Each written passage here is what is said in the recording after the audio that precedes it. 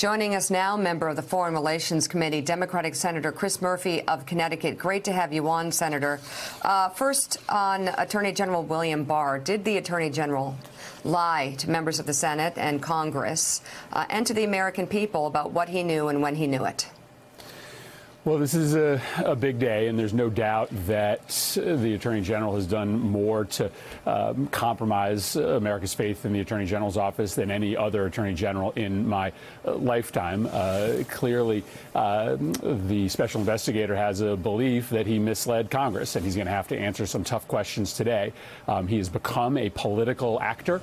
He has compromised the independence of the Attorney General's office, and it frankly makes me much more worried about the decisions he made but on Senator, what to redact from this report. Did he lie, though? Senator, he told Charlie Crist in the House of Representatives that he had no information as to whether the special counsel or anybody on the staff were not pleased at his incomplete airing of what they had uncovered. Did he not deliberately lie to the House of Representatives and then to Chris Van Hollen in the Senate?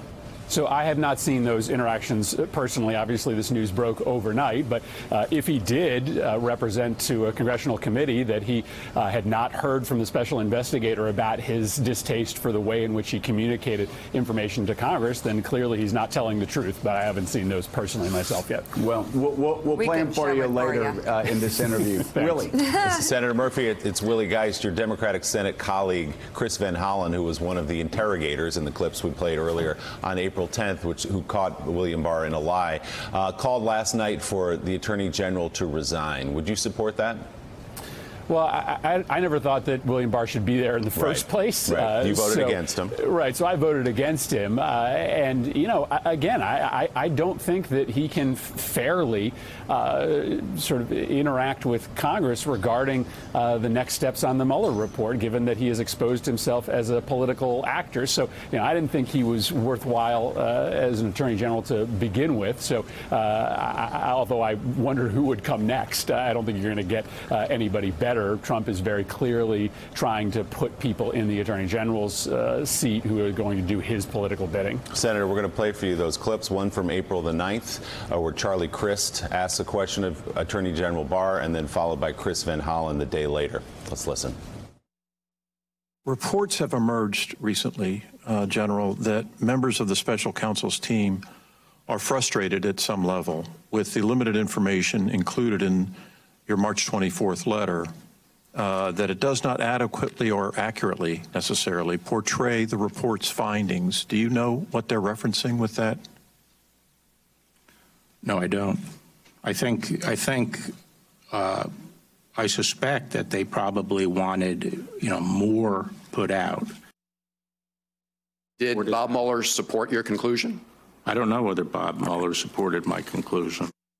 So, Senator, that was on April 10th, where the Attorney General says, I don't know whether Bob Mueller supported my conclusion. We know now from the reporting in the Washington Post and the New York Times that on March 27th, Bob Mueller sent the letter to Barr stating exactly the way he felt about the 4-page summary. So was he lying there?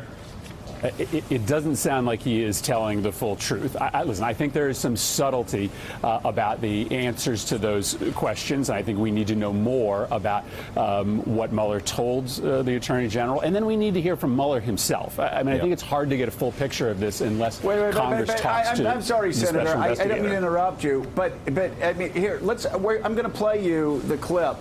I'm going to only play you the Charlie Crist clip. And, one of the problems with the Trump administration is they won't tell the difference between the truth and a lie. I need you to listen to Charlie Crist and tell us whether Barr is lying. Play the clip again. Reports have emerged recently, General, that members of the special counsel's team are frustrated at some level with the limited information included in your March 24th letter, that it does not adequately or accurately necessarily portray the report's findings. Do you know what they're referencing with that? No, I don't. I suspect that they probably wanted, more put out. So Charlie Crist's question was, he said that they were frustrated that it does not adequately portray the report's finding. That's almost Robert Mueller's words verbatim in the letter. Right, and he says, I suspect that they wanted me to put more out, when he clearly had a conversation with Robert Mueller in which Robert Mueller must have told him exactly why he sent the letter. Is it a lie when he said he did not know whether they were frustrated?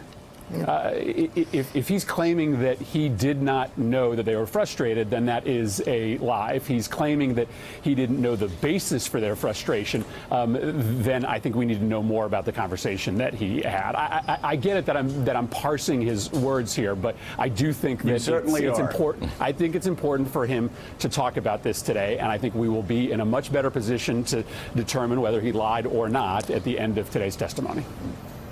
Mike Barnacle. Senator, let's throw Robert's Rules of Order out the window right now. Bill Barr will not resign. Bill Barr will not be impeached. What recourse does the United States Senate, specifically the minority Democrats, have about this? What can you do? Well, in the minority in the Senate, we have little recourse except to support the House in their work to hold this administration accountable.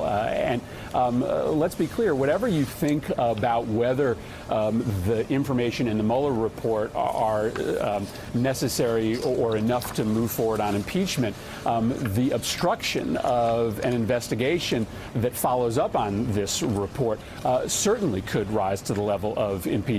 And I think the administration has to understand that if they shut down any ability for Congress to do our requisite follow-up on this report, if they try to stop Bob Mueller from coming and testifying, that in itself could trigger impeachment proceedings. Now, that is a choice of the House of Representatives, but the Senate, I think, right now has to support the House where the tools lie to try to get to the bottom of all of this. Incredible times. Senator, let's get to policy right now. You are rolling out a universal Medicare buy-in bill. Tell us about it.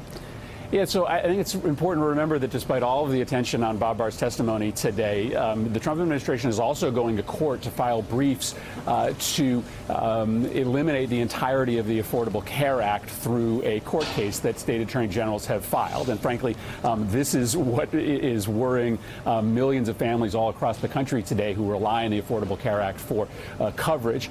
Senator Merkley and I are unveiling a proposal today that would allow every single American to buy into Medicare and every single business to buy into Medicare.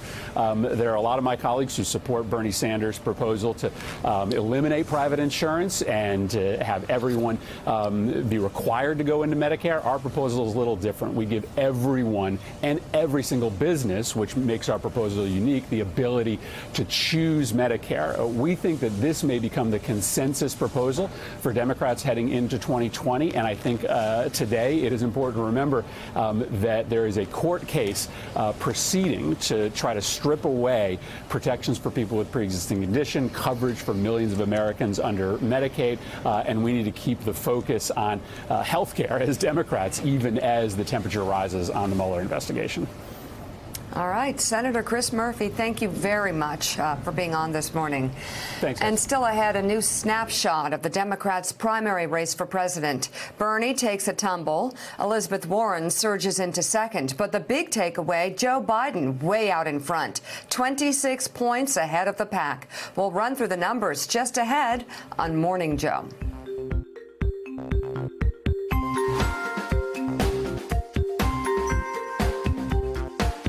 Thanks for checking out MSNBC on YouTube, and make sure you subscribe to stay up to date on the day's biggest stories. And you can click on any of the videos around us to watch more from Morning Joe and MSNBC. Thanks so much for watching.